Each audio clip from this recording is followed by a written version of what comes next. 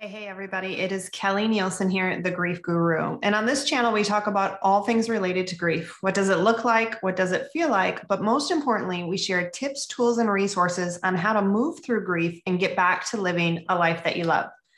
On today's episode, we're going to be talking about birthdays and anniversaries, how to handle those dates that are bound to come around year after year, and what do you do with it? Today actually happens to be my son Quentin's birthday. October 21st is the day he was born in 1997. So today, if he were still here with us, he would have been 24 years old.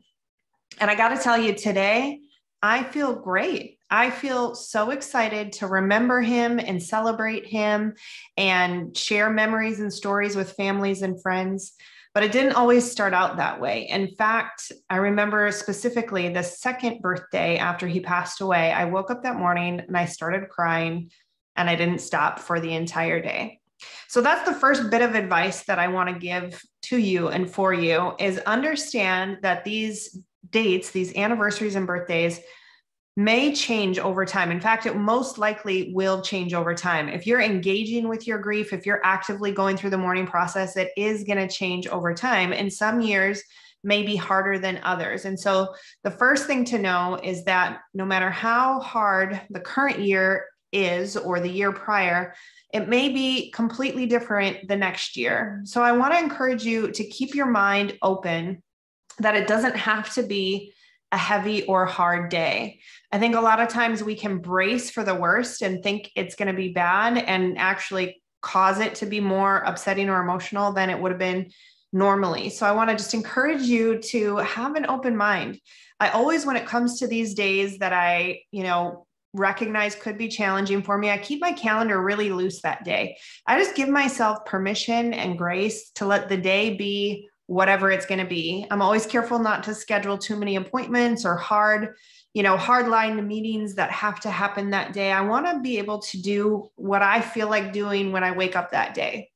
So it could be a day like today where I feel really great and I'm planning some things for later this afternoon and to get together with some friends, and I'm confident I'll be able to do that and enjoy myself. But if it was a hard day for me, I want to give myself room and permission to be able to do that. So that's the first tip, is to hold the day loosely.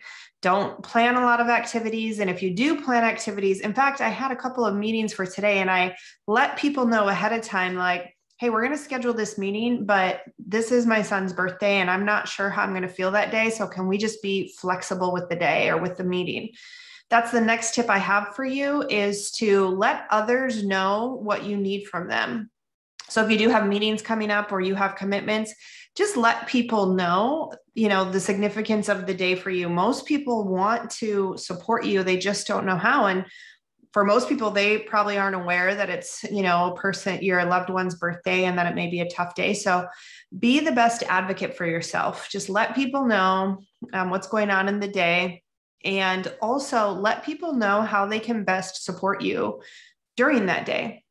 If you want to talk about the person, initiate conversations, things like that. If you want to go out and have a meal, but think for yourself either beforehand or on the day of, like, what sounds good to you that day? What is the best way that you can honor and celebrate and remember the person you lost and take care of yourself emotionally and physically? If it's a tough day for you, maybe that looks like watching some movies and just sticking close to home and just doing really great things for self-care. If it's a lighter day and if you're feeling how I'm feeling today, it might involve, getting together with family members and sharing stories and reminiscing and celebrating the person that you love. But let others know what they can do to support you on this day. Now, I know that birthdays, for me personally, birthdays are a bit different than the anniversary of his passing. And I know that this is different for everybody. Everybody handles things differently, but kind of for me and my grief journey and grief recovery journey, I've just made the decision that on his birthday, I'm going to remember and celebrate him. And on the anniversary of his passing, that's a day that I just choose not to really acknowledge, is too strong of a word, but that's not a day that I'm going to focus on. I would much rather remember how he came into this world than the day that he left this world. And so And even in making that decision, I think that's part of the reason why I feel the way that I do today. Today, I'm just remembering, the pain of him being born and the memories of him as a child and all the birthday celebrations that we did have together. And I'm just incredibly grateful for the time that I did have with him.